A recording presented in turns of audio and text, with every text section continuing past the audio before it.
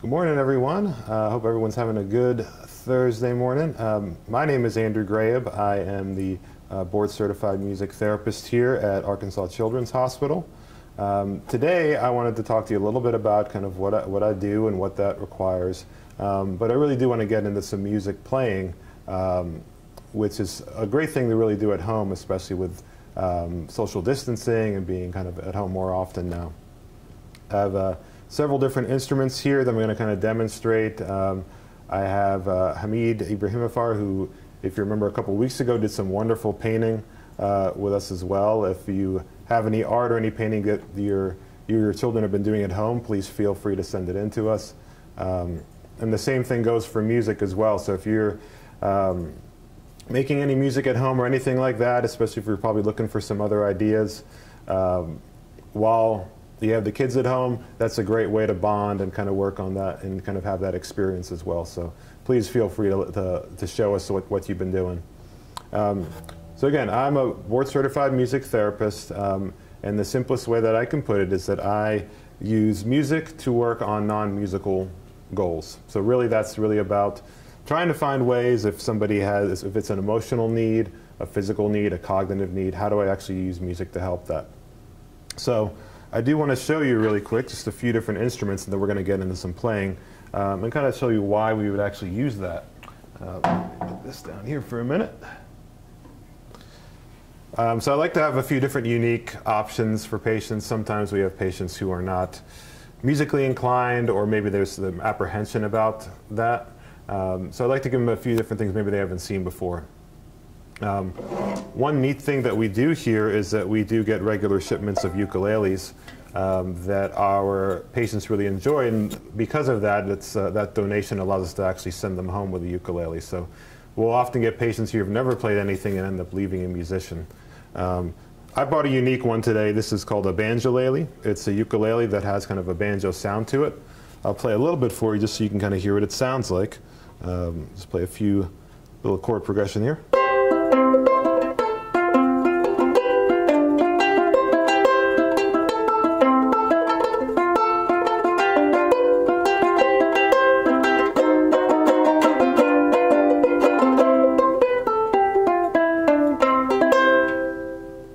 So that's definitely a fun one that definitely kind of catches the eye when we first start working with patients. Drumming's a really important part of what we do. Rhythm is really important, especially with rehabilitation, physical rehabilitation. We do a lot of drumming to kind of help with coordination, but it can also be kind of a stress reliever too. A lot of this is great for anxiety reduction too. So different drums that we carry around. This is just a set of bongo drums. It's really easy. It's good for kids of all ages. It's got a kind of a different sound to it.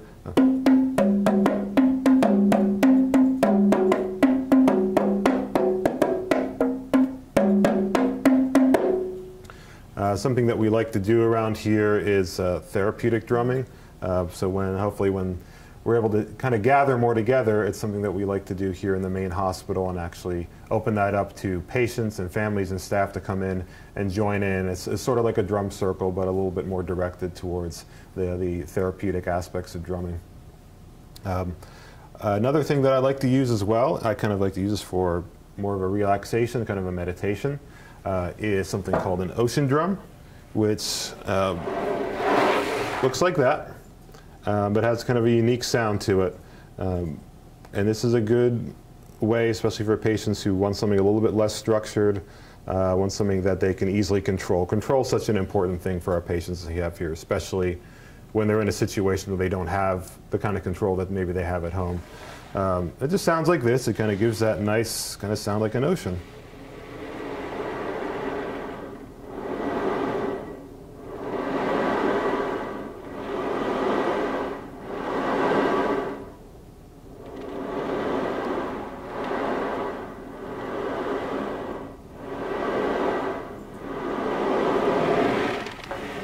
And that's one that's really enjoyable for patients. I get a lot of positive comments from parents too who want to have something like that at home.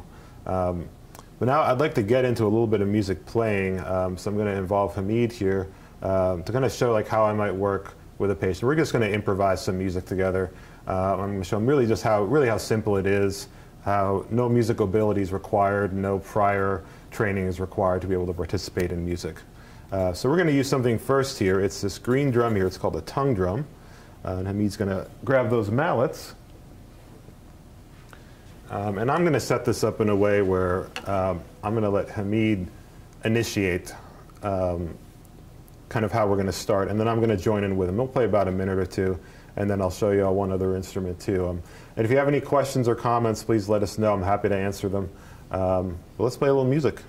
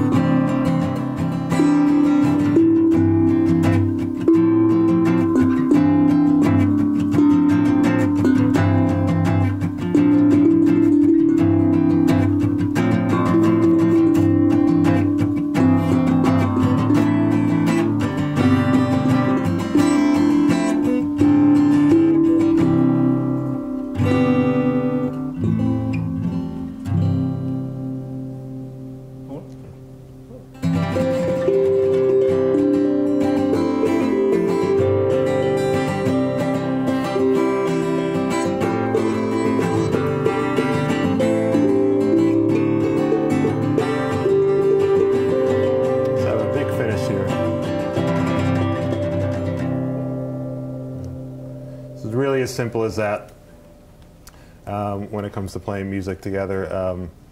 Again, it's just setting it up in a way where our patients can succeed, and hopefully a light bulb goes off when you experience that first moment of music. We're going to try one other instrument. We're going to set up these handbells here. We can move this out of the way a little bit. These are really neat to use for all ages.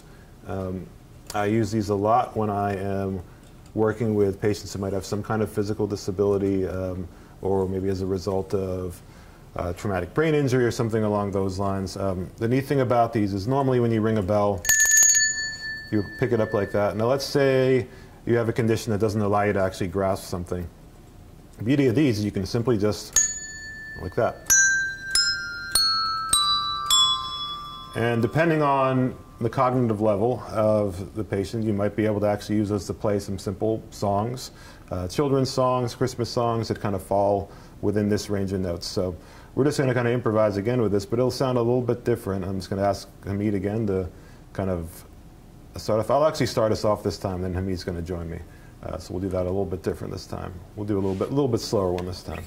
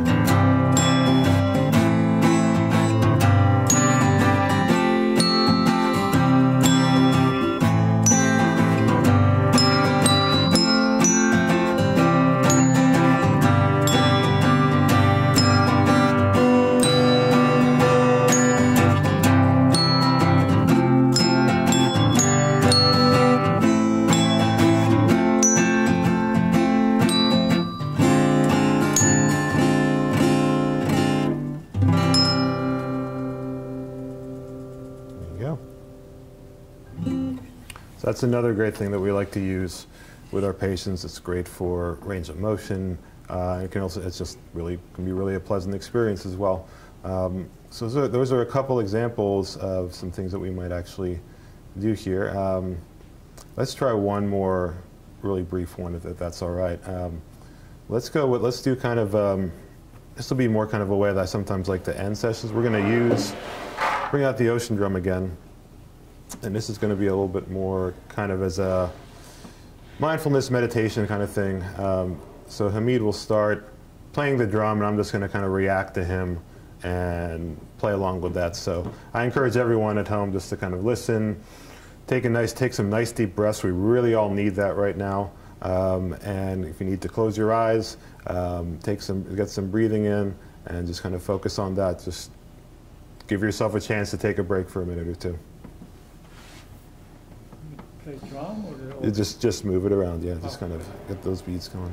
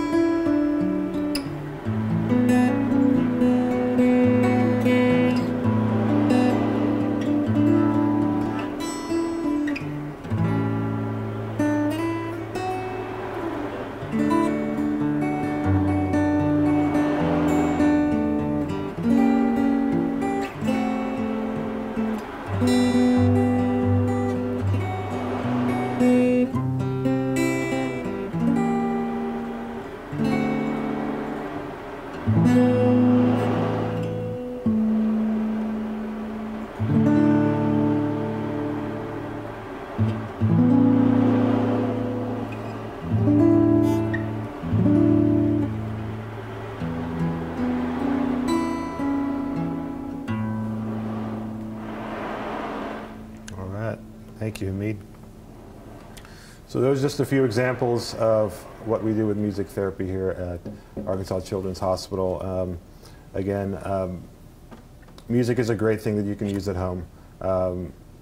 It's okay. It doesn't matter if you've had any kind of training before. It doesn't matter if you've played an instrument before.